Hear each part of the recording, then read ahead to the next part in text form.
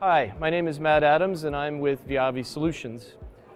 I'm the product manager for the MAP-300 lab and production fiber optic test system that we have been deploying around the world for more than a decade.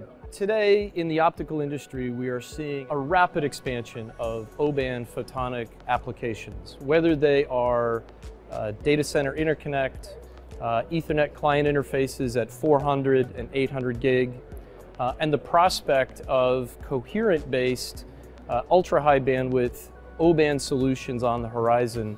It's been clear that we needed to review and update the photonic test capabilities of the MAP-300 in that wavelength band.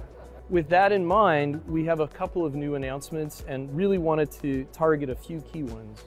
The newest one is our new fiber amplifier based on a bismuth gain amplification technology.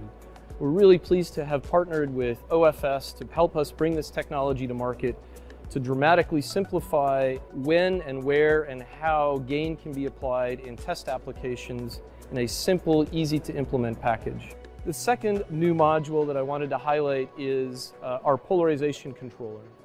The polarization controller scrambler is a technology that we're well familiar with in the C&L band for coherent transport test. But increasingly we're seeing needs and requirements that are very similar, but in this new wavelength band. And we're proud to have that capability now also in our MAP-300. In addition to that, we've rounded out a vast number of optical CW sources, DFB, Fabry-Perot, SLEDs to complement the modules that we have. And it would be important to also remember that in the O-band, the modules that we're probably best known for, optical switches, optical attenuators, power meters, are all also out of the box and have always been O-band enabled, and that will continue to the future.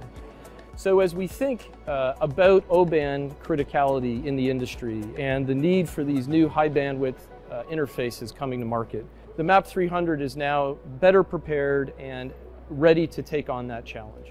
For more information, please visit viavisolutions.com or contact your local sales representative.